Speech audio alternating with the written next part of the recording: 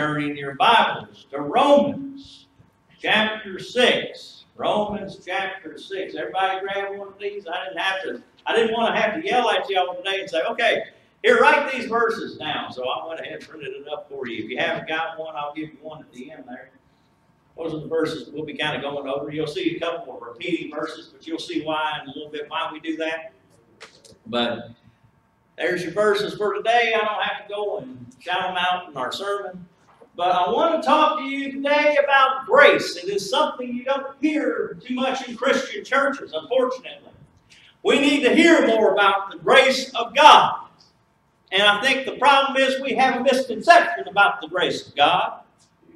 Because people get a little anxious and nervous in the Christian church and think, oh no, wait a minute. We can't be saved by grace alone. The truth of the matter is, yes, we can be saved by grace alone. Because if it wasn't for grace, then we wouldn't be saved. But it does not mean that we don't go and ignore God the rest of the way. We have to be willing to be obedient to the one who offers grace. We're going to talk about that in some detail this morning here in chapter 6. We're going to start about verse 14. Okay? Verse 14. But let me tell you a little bit about what we are going to be discussing. Today we are in a society that thinks that they can go ahead and live in grace and continue to do whatever they want to do. We have people today that think it is okay to go and be a Christian and continue in sin. And there's a lot of sin that we have to look at. There's a lot of sin in Romans chapter 1. If you go and look at all the sin that's mentioned. Everybody says they pull out the big one, of course. Well, you can't be a homosexual. Well, they don't go further. They don't go and look deeper into it. Look at all the list of sins that are on that in chapter 1. Romans chapter 1. If you want to go to it, it's right there, verse 28. And on down. And just as they did not see fit to acknowledge God any longer, God gave them over to a depraved mind to those things which are not proper, being filled with all unrighteousness, wickedness, greed, evil, full of envy, murder, strife, deceit, malice. They are gossips, slanderers, haters of God. They're insolent, arrogant, boastful, inventors of evil, disobedient to parents, without understanding, untrustworthy, unloving, unmerciful. Now, folks, do you see yourself in any of those? Or do you see yourself in any of those in the past? Because I see a lot of me in there. Past, present, and maybe future. Because that's pretty much the litany of everything that we can do in sin. And it's more than just physical sin. It's sin in here and sin in here. Are we talking bad about people in our heads and in our hearts?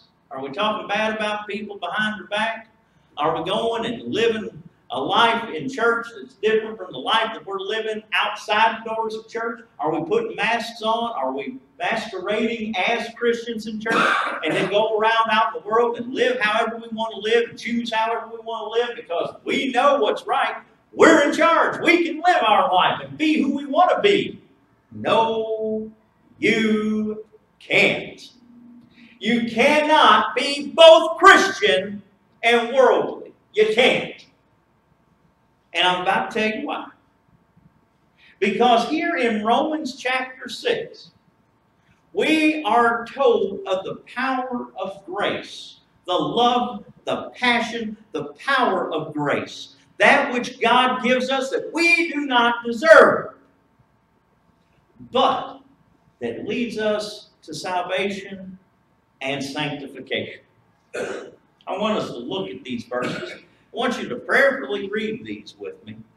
Chapter 6, verse 14, we'll read to verse 23. For sin shall not be master over you, for you are not under law, but under grace.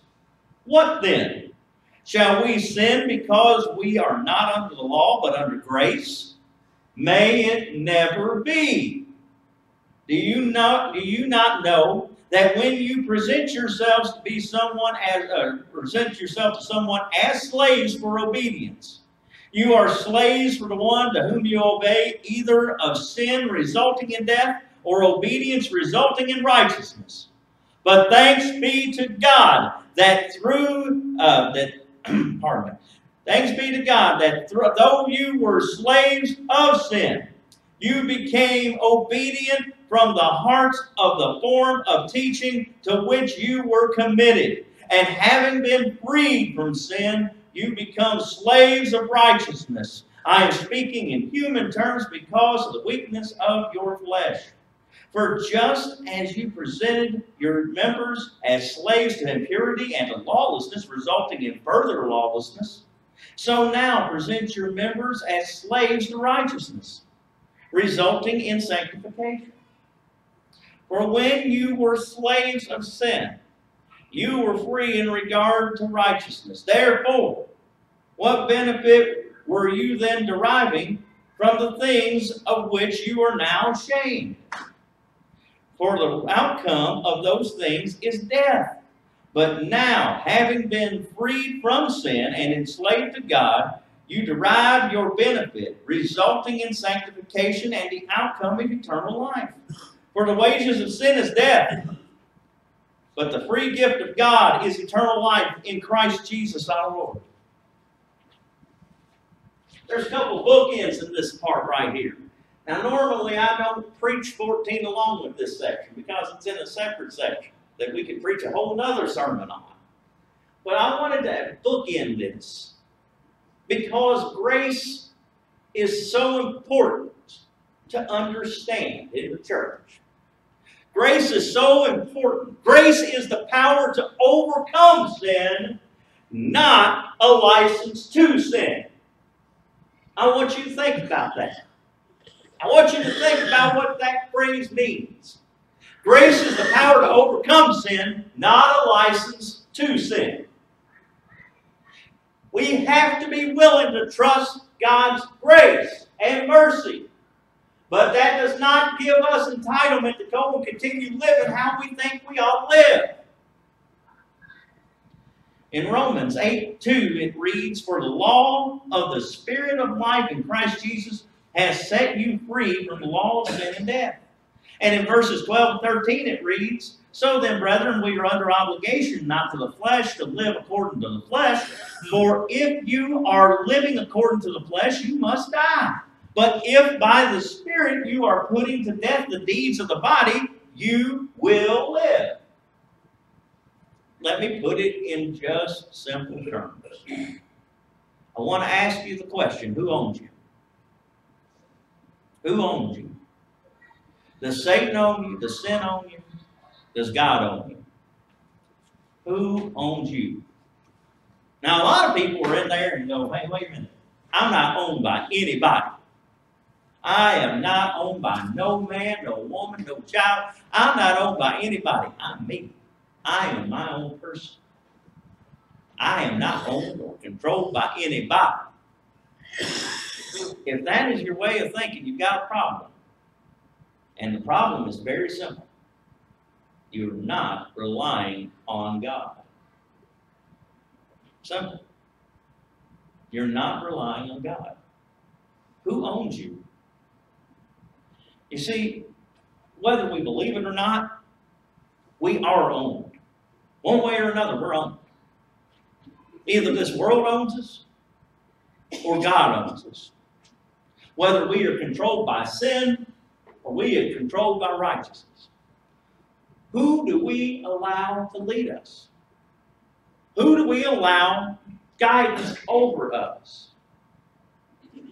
For if by the transgressions of the one death reigned through the one, much more those who receive the abundance of grace and the gift of righteousness will reign in life through the one Jesus Christ. So, if Christ has given us freedom, as Romans 5:17 reads there, we should be, as if we are calling ourselves Christians, if we are calling ourselves people of Christ, which is what Christian means. It means owned by Christ. If we're calling ourselves that, we need to be living by that. We need to be embracing the grace that God has given us. And thinking about what Romans 5:21 says. So that as sin reigned in death, so even so grace would reign through righteousness to eternal life through Christ our Lord. If we are going to live in Christ, we better start acting like it. We got to be born again. Amen. That's it. We need more of that. You do need to be born again. Thank you. That's exactly what I'm talking about. Be unashamed. Be transformed. Be different than this world. And let me tell you something. That's one thing the book of Romans shows. It's one thing the book of Revelation shows. Y'all love that book of Revelation, but you know what's funny? A lot of churches don't understand what it means. They try to get a newspaper and a Bible and try to put it together. Don't do that. I want you to look at it in the eyes of the people that were there. So many times in our society and our culture, here's the church, here's culture. Here's the church and here's culture.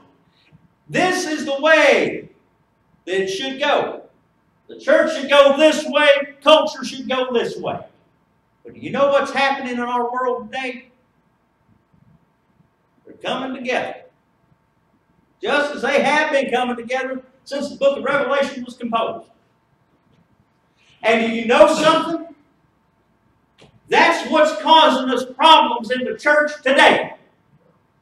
That is what is leading us astray today. Not the idea and principle, well, we can't get people to come to church. Do you know what the problem is? People don't want to come to a place where they feel is just like the world. We can't be like the world. We have to be changed. We have to be transformed. We need to be going as far from culture as we can. Now, some people look at me and say, well, I don't like doing these things over here. Okay, we understand that. We know. But is this more important than eternal life?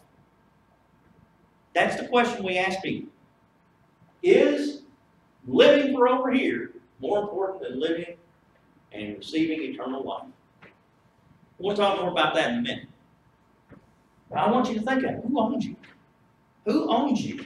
If you're looking at that over there and say, boy, that looks good over there on that side of the field, there's danger in that. Just like my friends always told me, it might look greener on the other side, but just remember, might be there is a sewage leak over there. That's why it's turning green. So guys, let me tell you something. You don't want to step in that. Okay? You don't want to be in that situation. You want to be where God is, not where everybody else is. You need to be focusing on what God wants for you. Just like I do. I have to worry about what God wants for me. And I know how it is. You'll go through life and you'll think, well, what am I going to do? It's always in God's time. Okay? Look what's going on right now. I'm going back to school for the first time in years. 5 years. It's been 5 years since I went back to school and took a class.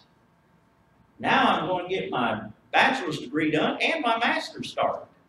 I'm a nervous wreck. But you know something?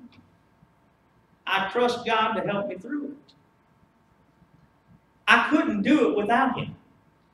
If I did this on my own, I would fail. But with God, all things are possible.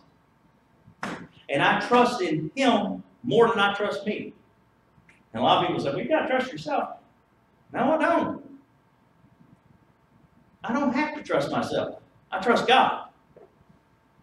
I trust Him.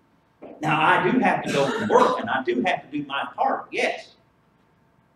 But I do trust God in that end, that He's going to help me through it. And that's where we need to be. That's the freedom that can be found in Christ. But I ask you again, who owns you? Jesus answered them, truly, truly, I say to you, everyone who commits sin is a slave to sin. That's in John 8:34. Everyone who commits sin is a slave to sin. So see what I'm saying?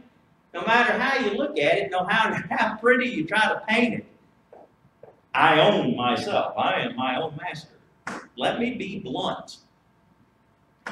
No, you are not. I'm my own person. No, you're not. Because if you are engaging in your own selfish exploits, you have sinned. And if you have sinned, guess what the problem becomes? If you've sinned, you broke the law. And thus, you can't save yourself. Thus, you have broken the law, and I got bad news for you. You're going to hell. Everybody goes to hell who don't accept God on His terms. We all do. We all deserve hell. Now, I know people hate to hear that. He's going to preach hell, fire, and brimstone. Yeah, because we need it. Because that's the truth. The truth is what Scripture says. There's more Scripture here about hell and how we get to go to hell than there is about going to heaven and what heaven looks like. Why? Because Jesus is saying, you don't want to go to hell.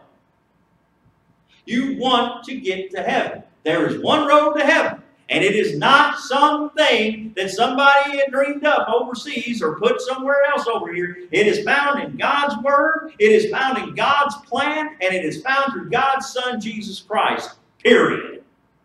There is no other way but Jesus Christ. And that's what He says. I'm the way, the truth, and the life. If He says that, we accept that as truth. And it is through that means we understand where we need to go. Salvation in that. Moreover, it is not just about going and saying, I believe in Jesus Christ. It is about coming to Him on His terms. Coming to Him on His terms. 2 Timothy 1:13 says, retain the standard of sound words which you have heard from me in the faith and love which are in Christ Jesus. Back in Romans 8:2 again. Remember what that said? For the law of the Spirit of life in Jesus Christ has set you free from the law and of death. Okay? So Jesus Christ, through His grace, which is absolutely essential to salvation, because if Christ didn't come, we wouldn't be here, for one thing. Two, we would still be in sin up to our eyeballs, and we could not be forgiven. We'd still be sacrificing lambs and goats in the temple because we'd have to push sin back to the next year.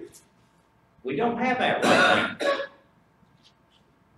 We have grace through Jesus Christ, who came and fulfilled the law, who did what we could not do.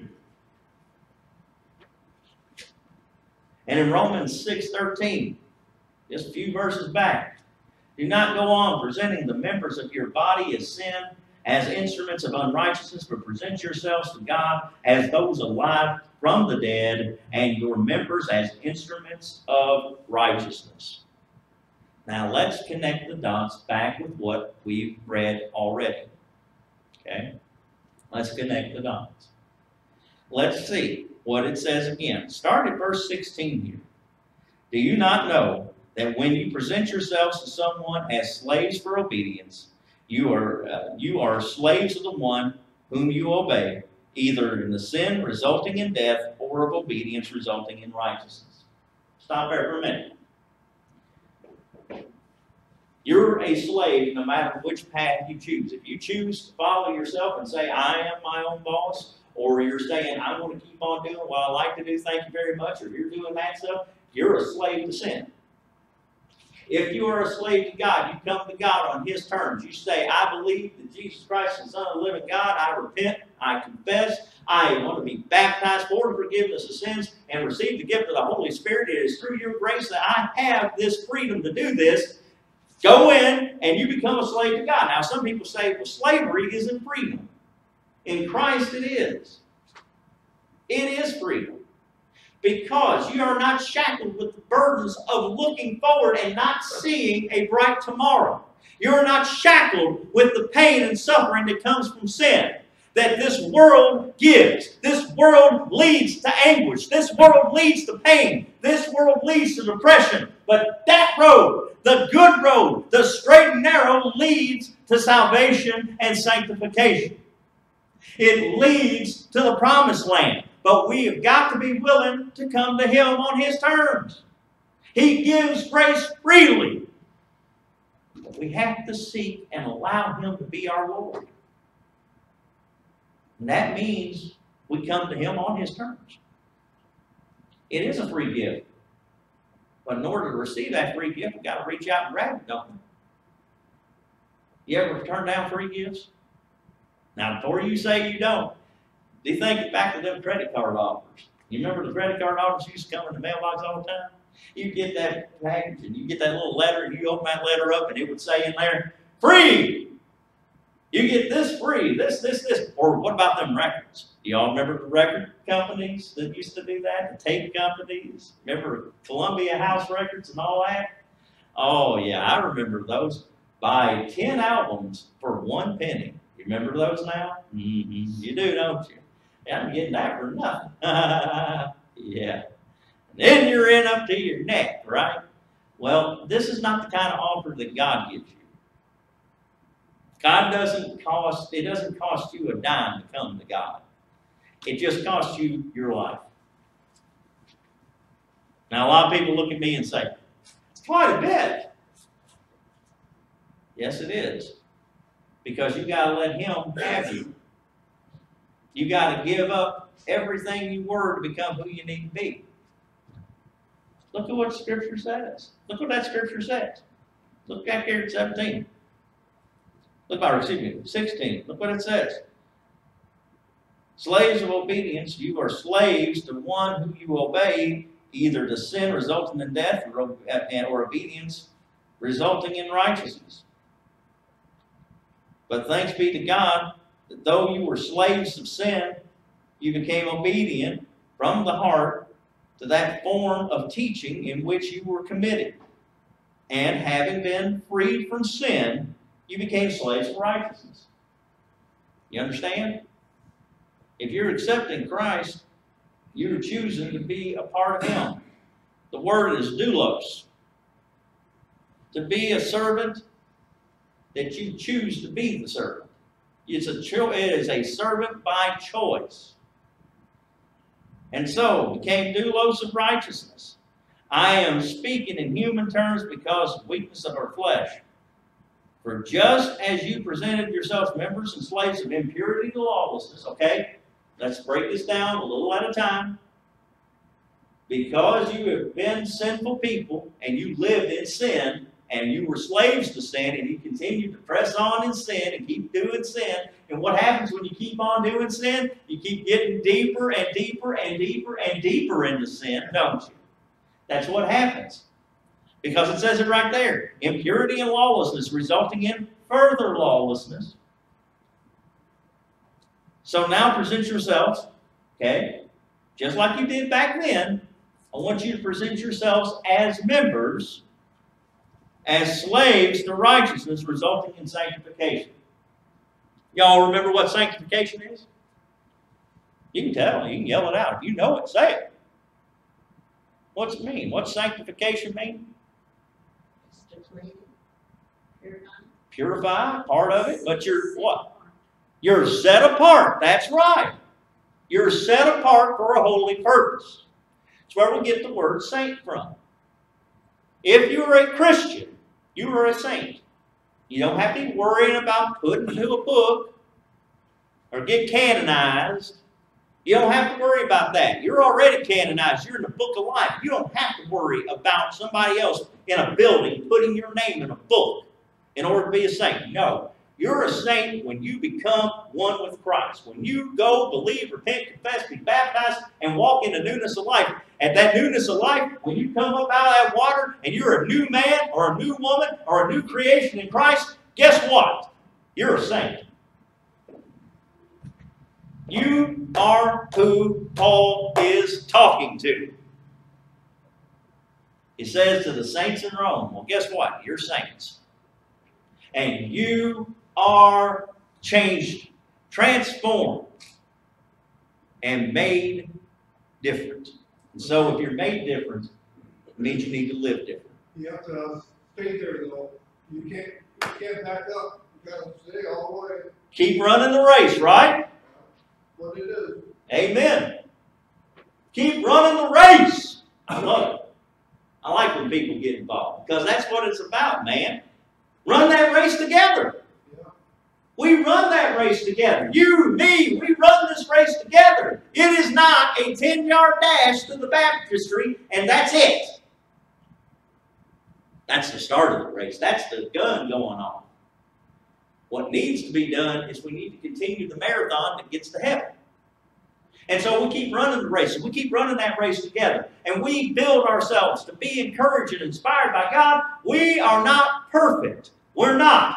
But in order to help one another, we keep encouraging one another, building one another, strengthening one another, building ourselves up in the name of Jesus Christ, and keep running the race together.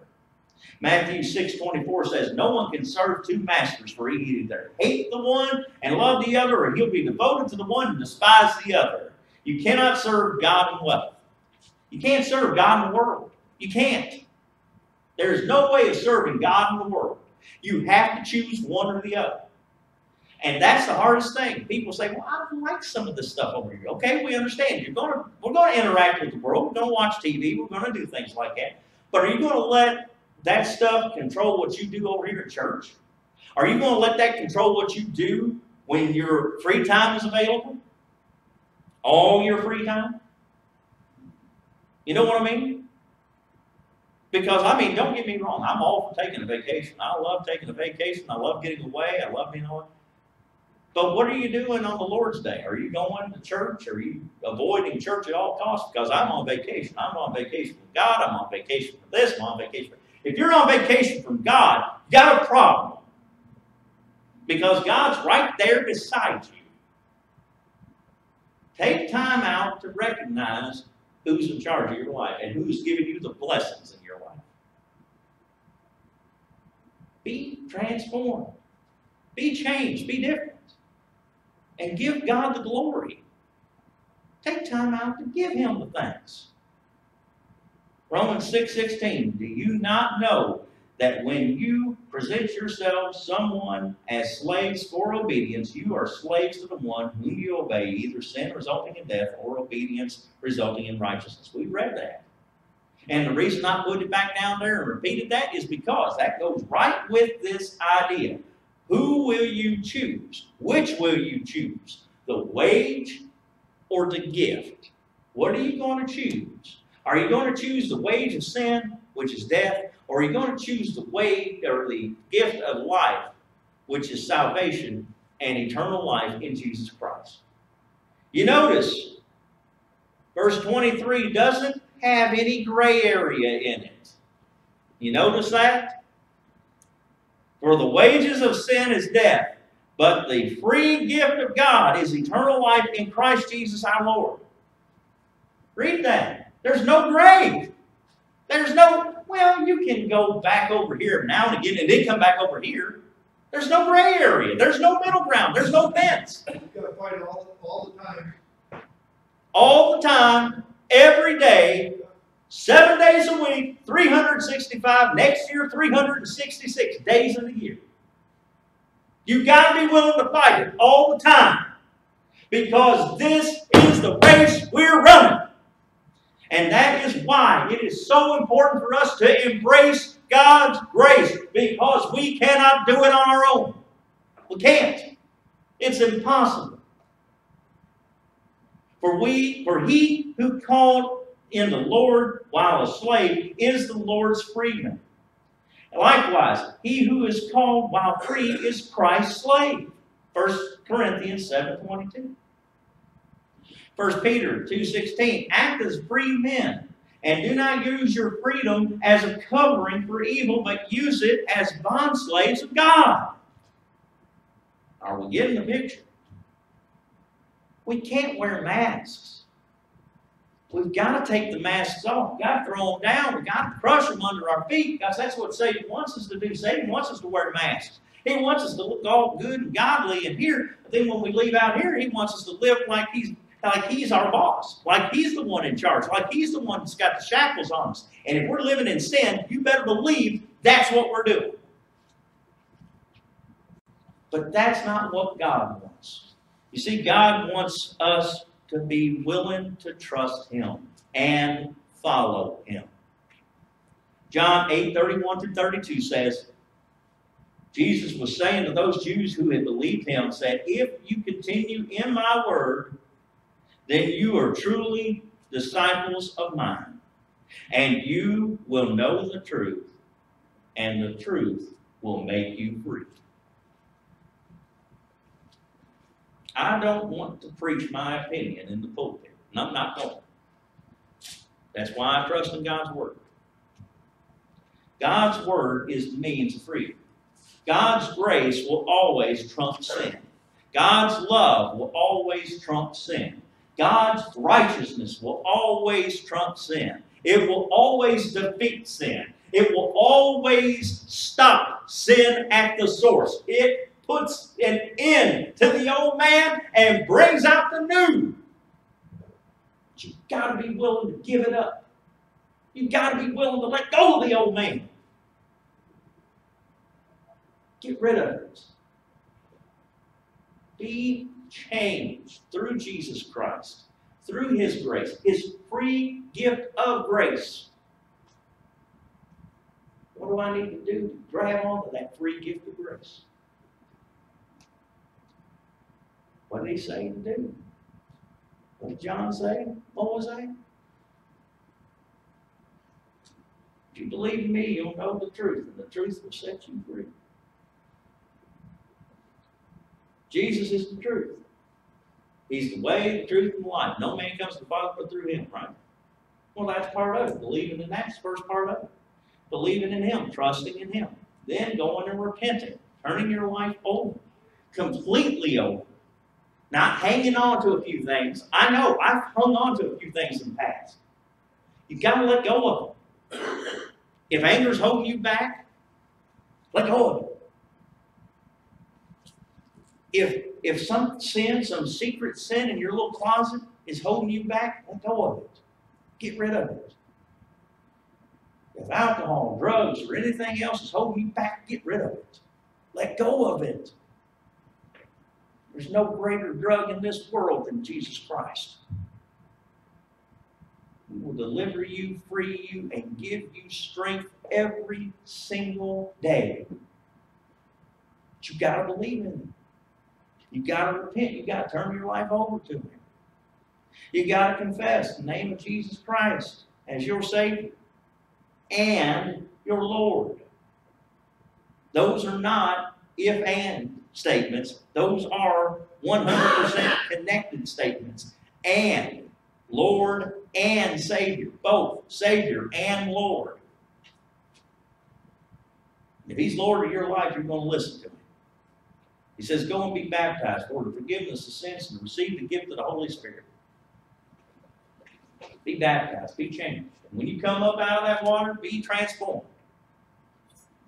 Be changed.